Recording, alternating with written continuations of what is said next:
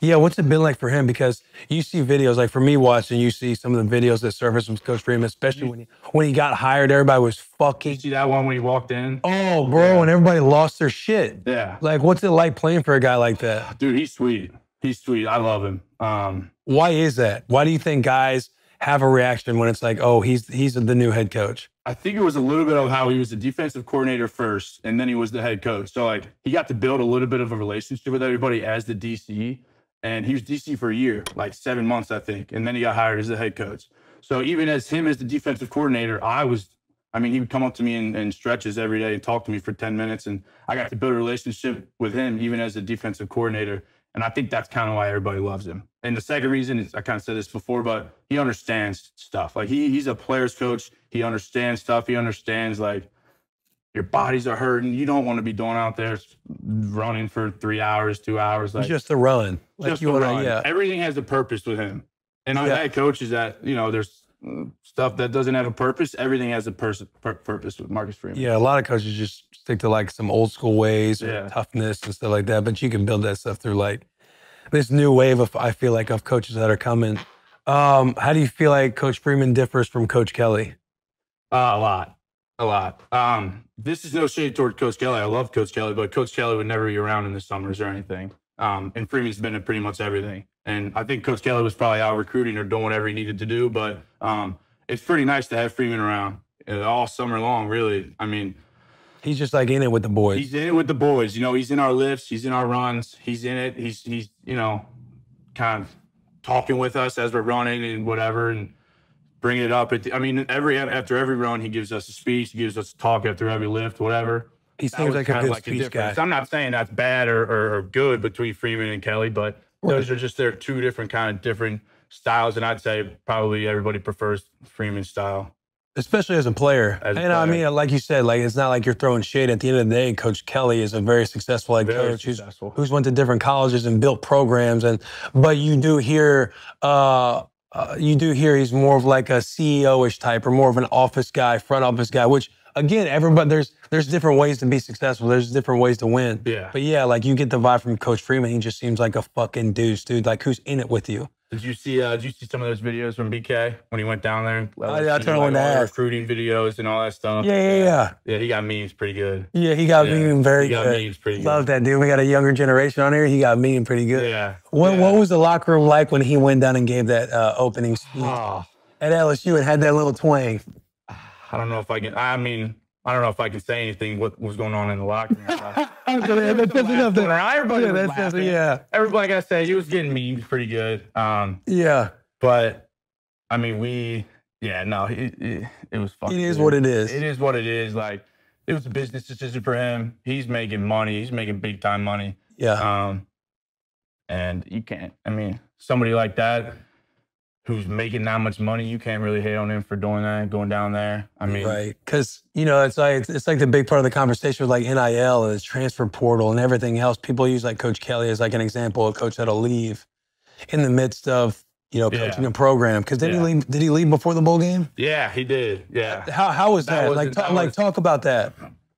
So I think as a player sitting there, your head coach brings you guys in. What was it, on a text message? Brings you guys in, or our season ended about like December 1st. I think he left like the middle of December, the 13th or 14th or something. And our bowl game was like January 4th or something. So he left. We had like 2 or 3 weeks to prepare for our bowl game, and no, we found out. I had coaches on the staff calling me saying, "Have you heard anything? Have you heard anything?" Because nobody knew anything.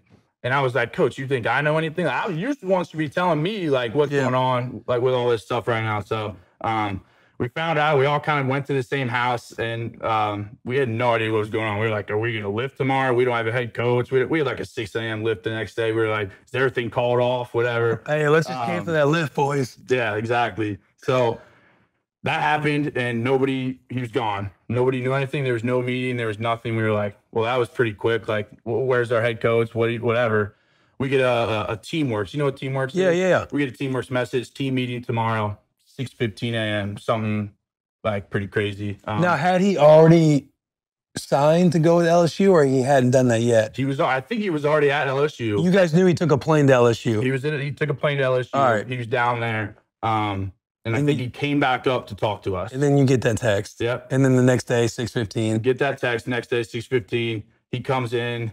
I mean, he really didn't say. I think he was talking. The for video like 4 came minutes. out. Yeah, the video. Yeah, that was a big thing in the locker room. Yes, bro. Somebody snuck a little video of BK's kind of go away speech and didn't go down very well within the team. But yeah, because like it's you can't. You can't fucking do that, bro.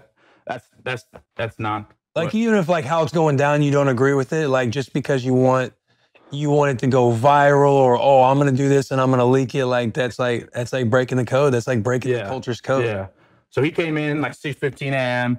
Talked to the team for like 4 or 5 minutes. He said what? Yeah. We heard that. The same exact. I'm proud of you guys. I'm glad I got to coach you guys. Whatever. And he dipped. He was out. That's what we all got up for. And then we all went home and went back to sleep. And then you guys waited to see who the next head coach would be? Then we waited. Did you guys have an inkling it'd be Coach Freeman? There was a lot of people that wanted Coach Freeman to be the head coach. And I think there was a lot of social media presence of Coach Freeman being the head coach. People were putting stuff out there saying he wanted him to be the head coach. And I'm not saying that's the only reason Freeman got the job, obviously. Right. But we were pumped. And then they told us it was probably a week after BK gave us that speech. They told us we have a 6 a.m. lift or something in the stadium locker room. We never go in the stadium locker room. We have our own locker room that's kind of a ways in the Goog. We had a 6:15 like run lift or whatever, and we went there. We were all pissed. We were like, "Why are we doing this? Why are we up this? Like we never do this, whatever." And we're all sitting there ready to go out and run. Coach Freeman ran through the door. That was the story. And then we didn't run or lift or anything. It was just y'all thought you was about to grind. Yes. And you're like, why in the fuck are we up? Why are we here? Oh, look at this guy. Oh, George Kittle. We thought we were gonna Hey, boys. Oh, wow. What's up, dude? Wow. What's up, son? Oh, my goodness. You're missing a good conversation. Well, part of the good conversation now. Notre Dame's finest. Notre Dame's favorite Mike that's ever come out of Notre Dame, besides Mike McGlinchey. Yeah. So I had to bust his balls. Yeah. Do we have another mic? What's up? Welcome to the. Are you going to be on? Yeah. Oh, I'll let you go. You want to be on with us? Well, yeah, but if you want to chime in, like we just want to hook you up with a mic. This is some good storytelling. Is it? Yeah. What's he telling you about? He's taking me through the process of Coach Kelly leaving, Coach Freeman becoming the coach, and like how it all went down. Right now, they were. Hold it.